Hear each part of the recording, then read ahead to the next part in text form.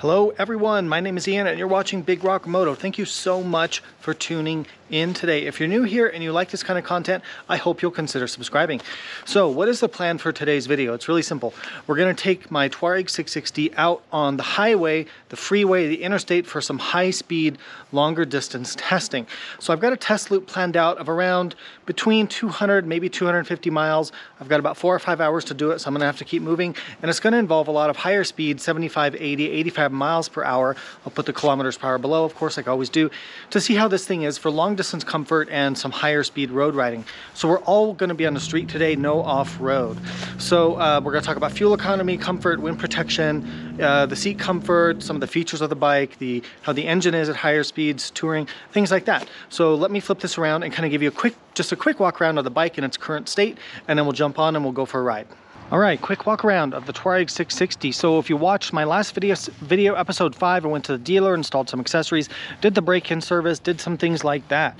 So we got the skid plate on there, SW Motec skid plate, SW Motec crash bars. Really happy with how these turned out. Thank you, SW Motec, for sending those out for testing. I've got my Puig wind visor, which helps reduce the buffeting, quiets it down, especially when I'm, have the microphone and the helmet. It helps with that. I've got Barkbuster handguards, flex bars, OEM Aprilia heated grips. We'll test those out today. I've got the OEM QuickShifter now installed, which I'll be riding for the first time.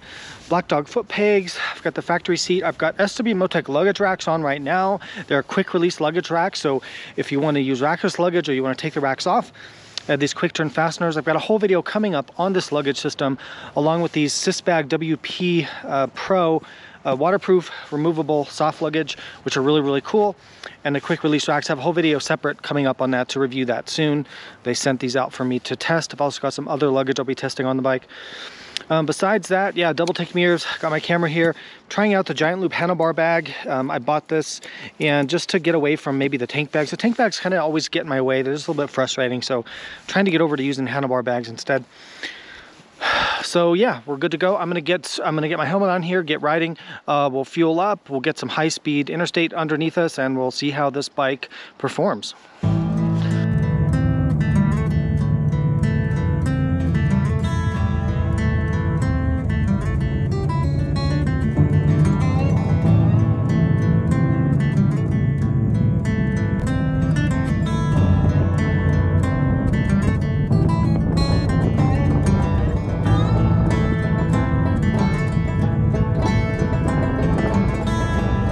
I'm on my way down to the freeway to get on a high-speed testing part of this day, and it's very windy. You can probably hear the wind. It's a very windy area of California, one of the windiest actually.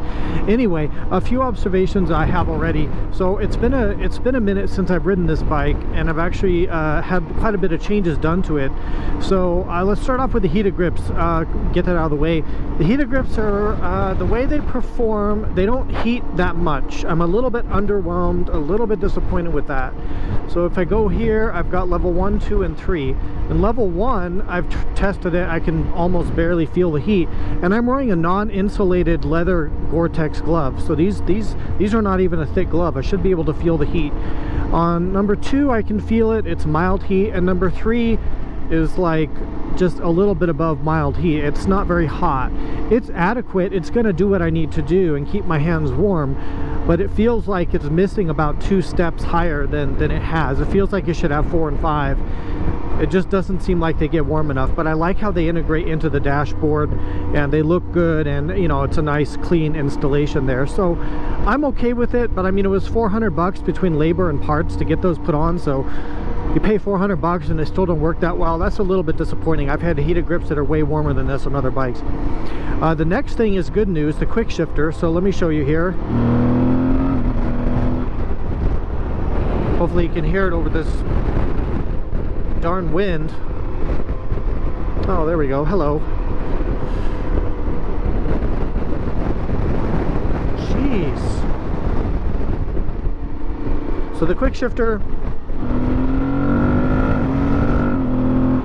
is like butter. I'm really happy with the QuickShifter. It's so smooth, it's seamless. You don't feel any clunkiness when you use the gear shifter. There's the downshifts there. Oh, I love it. Feels like a race bike. It just blips so well. I was a little bit worried because a few people had said that they were a little disappointed in the action of the QuickShifter on some of these Aprilias, but I'm finding the opposite. This thing works amazing. It's one of the best QuickShifters I've used.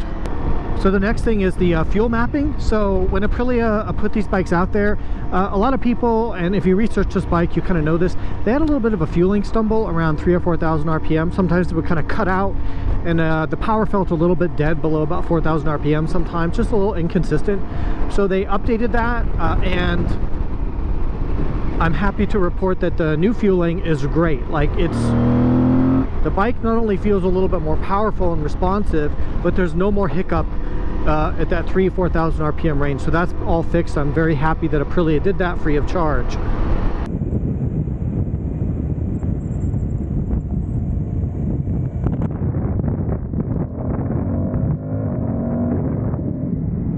So real world application here. One thing, when you get gas on the Tuareg, the fuel cap comes off and then you have to find a place to put it. Why doesn't it just have like a flip up like most bikes do? Kind of annoying, but that's just the way it is. So we're gonna get this thing fueled up and then get on the highway. So it's so windy right now. The wind buffeting is just horrible. I've got like a 40 mile an hour wind in my face. So my effective airspeed right now is over 100 miles an hour with the winds, and I'm just getting blasted by buffeting. So it's really making it difficult to film. I'm probably gonna have to get this segment later. But if this audio is coming through, I mean, the bike is totally fine doing this. It's not getting blown around too much. It's big enough, heavy enough. At 80 miles an hour, let's see, 85 miles an hour.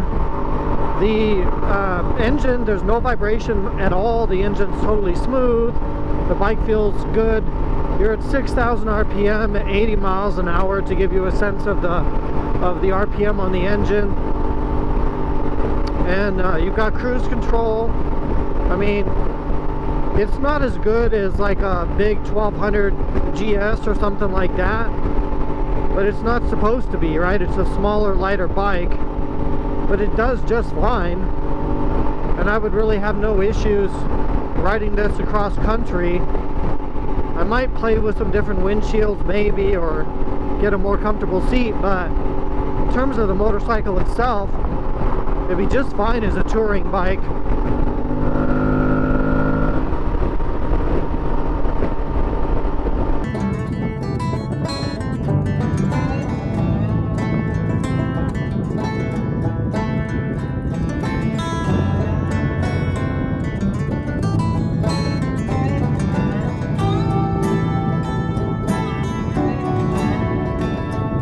So I haven't touched the throttle for like 10 minutes. Why? Because this bike has cruise control. I love cruise control. I use it all the time. It's just kind of a deal breaker for me anymore if a bike doesn't have cruise control. And it's one of the things that I always complained about with the Tenere 700. You know, why wouldn't they put cruise control on that? I think it's a big safety feature. It reduces fatigue on long trips. It allows you to maintain a constant speed, which can reduce speeding tickets and improve fuel economy. And it just allows you to rest your right arm for long periods. I just love it. So now we're a little bit out of the wind. It's not quite as bad. Here, these cars are stacking up a little bit. Reduce my speed here with the cruise control button. So now the wind's a little bit less. I can kind of give a little bit more of a narration here without the horrible wind noise. So this bike on the highway, I would say, I mean, it's what you expect of a mid-size adventure bike, right? It's not quite as relaxed feeling or quite as good a wind protection as a Tiger 1200, an R250 GS, a Super Tenere, or a Multistrada V4 or anything like that. But of course it's not. It's, you know, it's a smaller bike, obviously, but it still does really, really well. And even when I'm cranking it at 80 or 85 miles an hour, or 77 miles an hour as I am right now, it's totally fine. It really is. The engine is super smooth. I mentioned that before. There's just no vibration out of this engine. The ergonomics are really good, and it's a bike you can ride all day long. There's really no issue with this. Some of that trade-off of that a little bit of that longer distance comfort, or just sort of feeling of stability of some of the bigger bikes, you're gaining that back, you know, in town with the smaller bike, off-road with the smaller, more agile, better handling bike. So yeah, everything's always the trade-off, but as an overall package, as a bike that can do everything, this thing is really pretty unbeatable. It's really a great machine for doing everything, you know. All right, as we work our way south through the Coachella Valley here of Southern California, a couple more observations I have. One is the fuel economy. The fuel economy on the Tuareg has never been as good as I thought it would be. You know, for a smaller engine, a 660 engine, I thought I'd be getting 50 to 60 miles per gallon US. I get around 45, so, you know, on this trip it's saying I've got 44.5 miles a gallon, but I have been going pretty fast, you know, between 70 to 80 miles per hour, and I do have the panniers on which stick out and add some wind drag, so there is that. But in the time I've owned the bike, I have noticed that the fuel economy is not as good as you would expect. It's more similar to my 1250 GS with the bigger engine than it is to most other mid-sized motorcycles that I've tested, whether it's a Tenere 700 or a KTM 890 or bikes like those. So that's something to note. The tank is 4.8 gallons, so you know, you still have around a 200-mile range, just depending on how fast you're riding. The other thing that I noticed as well as we get around this semi here is the engine heat. So, you know, other people have brought this up with this bike. I haven't noticed it too much, but I've been testing it mostly in the winter. It's a little bit warmer down here in the desert where I am now. It's almost 75 degrees today down here as I'm at low elevation, and I do notice my right leg is pretty hot. I am wearing a fully waterproof riding pant with like a waterproof layer, so you know, but I'm still noticing that my leg is getting pretty warm, especially when I'm like sitting at a stoplight. So engine heat, you know, as we get into the warmer months here in the next few months and get into the summer, that's going to be something to watch for. Nothing else really new to report. The bike loves to cruise along at about 70 miles per hour at just over 5,000 RPM. Seems really comfortable doing that. I'm starting to feel the seat a little bit. I've been riding for maybe 1 to 2 hours now, and I can start to feel the seat. It's not horrible, but it's not great. All right, so let's fuel up and verify our fuel economy. We have gone, see how many miles have we done here. 77.2 miles since we last filled up. So let's see, and the computer, well, we'll check it in a second here. 1.644 gallons,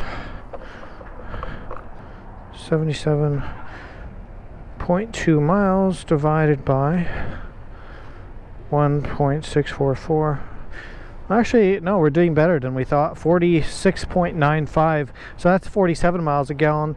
The computer said that we got 44.2, so the computer is pessimistic. We got better mileage than that, so 47 is more like what I would expect. So I guess it does a little bit better than the computer says.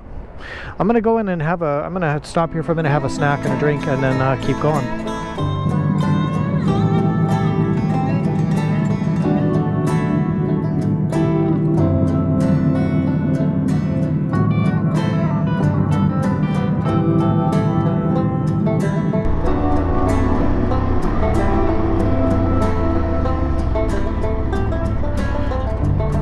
Alright, let's do 0 to 100 to 0 testing.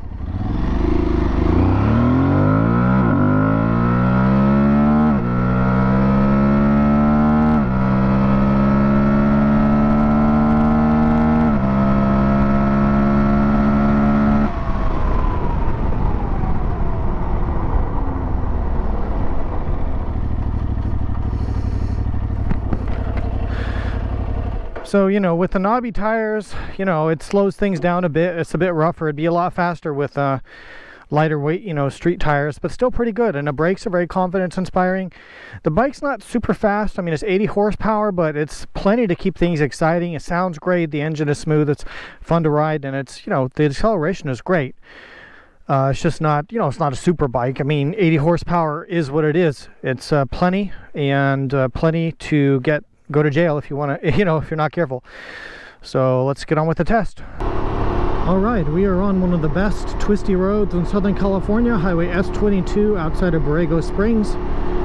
And we are going to feed her the onions, give her the beans.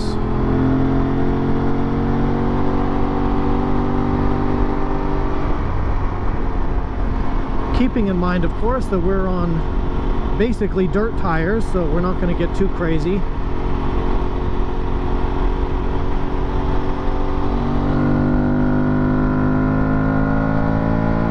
Yeah, boy.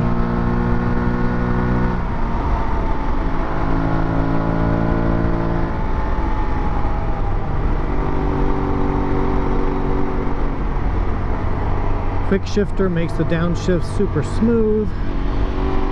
Take a set into the corner.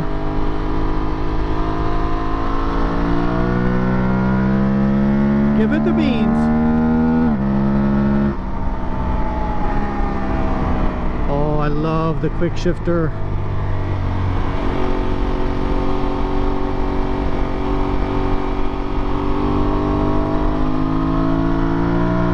Ooh, a little bit of gravel there. That's fun. It's nice to have traction control as a safety net, and this bike does have that.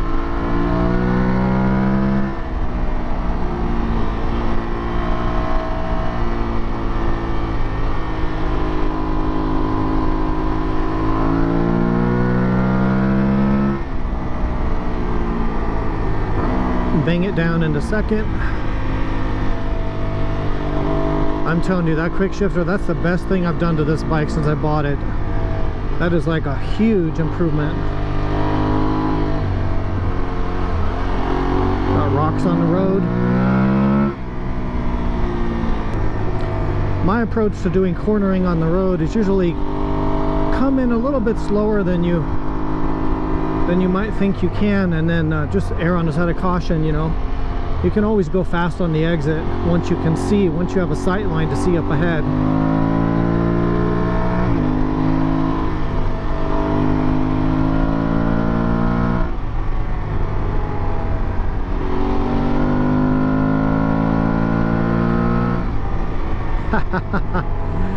Well, this bike doesn't disappoint on the road like this. It's only really limited by its tires that are on it, which are the knobby tires. Other than that, it's really just, you know, how good of a rider are you? That would be the only limit.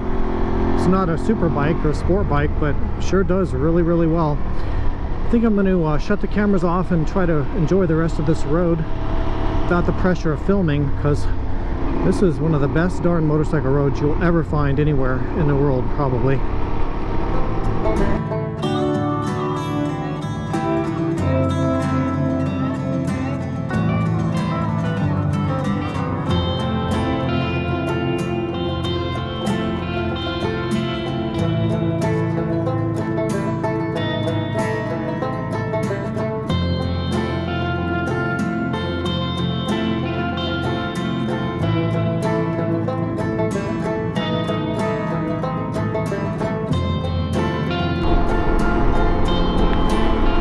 Getting closer to home now.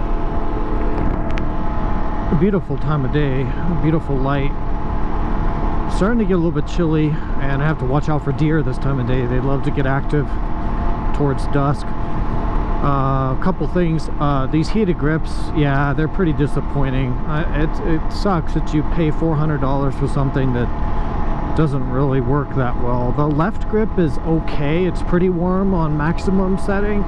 The right grip, the throttle grip, is just lukewarm on max setting. It's better than not having any heated grips at all. I mean, it's keeping my hands from just freezing with these non-insulated gloves, and it's, you know, 45-50 degrees here. So I'm glad I have them, but it's a little bit disappointing. Besides that, actually my butt is not hurting very much. I've been riding for over 4 hours now, and surprisingly the seat is not, you know, it's hanging in there pretty good. It's really not bad. It's above average, I would say. So yeah, this bike is proving so far to be pretty good as a highway cruiser. It's never going to be a Goldwing, but for a mid-sized adventure bike, I don't think you could really ask for too much more. Maybe a little less wind buffeting, maybe. You know, maybe a little taller 6th gear would be nice, but these are nitpicks for sure. Ooh, it got a little bit cold there towards the end of that ride. Got a little bit of a chill, so I went and made some tea, got out of my riding gear. So just kind of wrapping up this, on-highway review of the Tuareg 660, I don't have any major concerns or major complaints. So if you're considering buying one of these bikes, but you need to do some highway touring, some higher speed riding, I think you're probably going to be fine. Part of it depends, of course, on what you're used to. If you're used to a Goldwing or a 1200 GS, yeah, it might seem a little bit busy. The engine is wound up a little bit higher, especially above 80 miles an hour. There's some wind buffeting, especially with the stock windshield. Even with the visor that I have, there's still some wind buffeting, but it's not terrible. Overall, for an adventure bike, especially a mid-size adventure bike, I think Aprilia kind of thought of everything. I mean, you've got the cruise control, now I've got the QuickShifter and an integrated heated grips, even though they're not that warm. Smooth running engine, everything just works together. It's like they thought of everything when they designed this bike. I rode 4 to 5 hours today, and you know what? My butt is not even sore. I mean, I was getting a little bit, moving around a little bit towards the last hour of the ride, but no worse than I would be on almost any other motorcycle, including touring or sport touring motorcycles. So the factory seat seems to have pretty good foam. Aprilia does sell a comfort seat. That might be something I might look into. It's only a couple $100. It might be worth trying. And it's black instead of the yellow. The yellow is a little bit much maybe on the seat, and I think it's going to get dirty over time. Thank you so much for watching this. If you have questions, comments, concerns, put those down below and I'll make sure to follow up with you. And again, this is just part of a multi-part series on this bike. So if you've missed some of the episodes, I'll link those other ones below in case you want to go back and kind of get caught up and watch all the episodes in this series. And speaking of that, stay tuned for more content with this bike. I'm not going to be selling this bike anytime soon. I have some trips planned for it, some definite, adventure rides, multi-day adventure rides planned with it, and it's really exceeding my expectations in almost every single aspect. And it's really hard to think of a better mid-size adventure bike for the way I like to ride. So very, very happy with it. Thanks again for watching. Please support Big Rock Moto. There's ways to do that in the description below. Other than that, ride safe, and I'll see you out there.